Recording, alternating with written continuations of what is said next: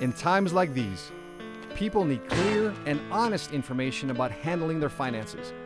A changing time and economy requires new methods and strategies for the common person.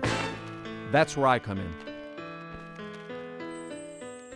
All right, 7:24 right now. Financial strategist Matthew Sapaula is here to get us caught up on what's going on with the economy and to give us 5 steps if you're fiscally fearful.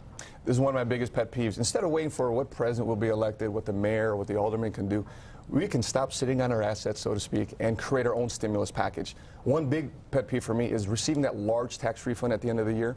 That's, in essence, an overpayment of taxes. You see, what we can do is adjust our withholdings with our HR department to increase our take-home pay and redirect those savings redirect the difference into our own savings and investments. I bring over a decade of experience in giving people the tools and ideas they need to make their money work for them.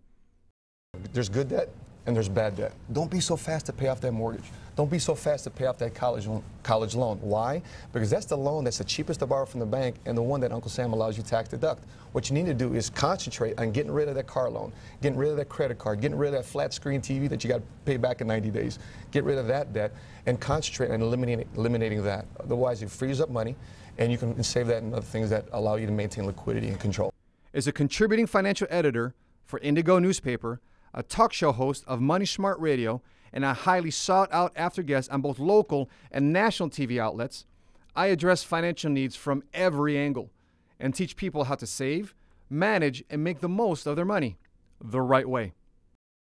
Here to offer some sound advice, financial strategist and host of the Chicago-based radio show, Living the American Dream, it's Matthew Sapaula. Our first question is from a woman wondering what debt to pay first. Yeah. Okay.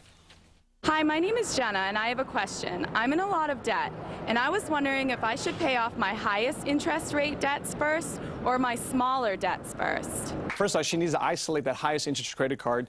That's going to be her target. Every other credit card that she's paying, minimize it to what she's paying to the other credit cards and redirect that to the highest interest credit card and snowball and attack that. That's going to be laser focused. Get rid of that debt, so then snowball downward.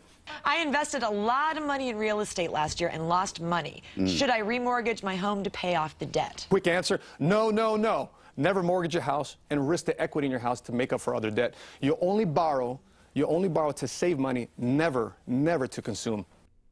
I am the president of Matthew Sapaula Incorporated, a financial services firm that specializes in retirement income planning, college funding, and real estate equity management.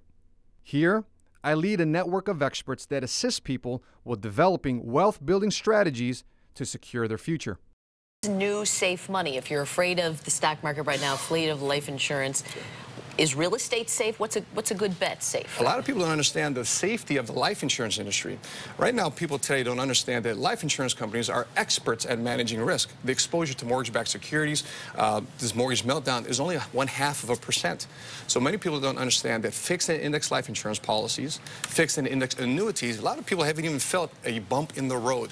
Over the last 3 months, 3 weeks, 3 years, none of our clients have called our office frantic about what's going on in the economy. So that's annuities. That's pretty safe and guaranteed, right? Fixed and index. Fixed and index.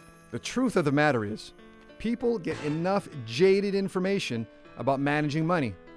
But what they really need is useful information. Allow me, Matthew Sapaula, to provide a new perspective to your next speaking engagement, financial workshop, or on-air money segment.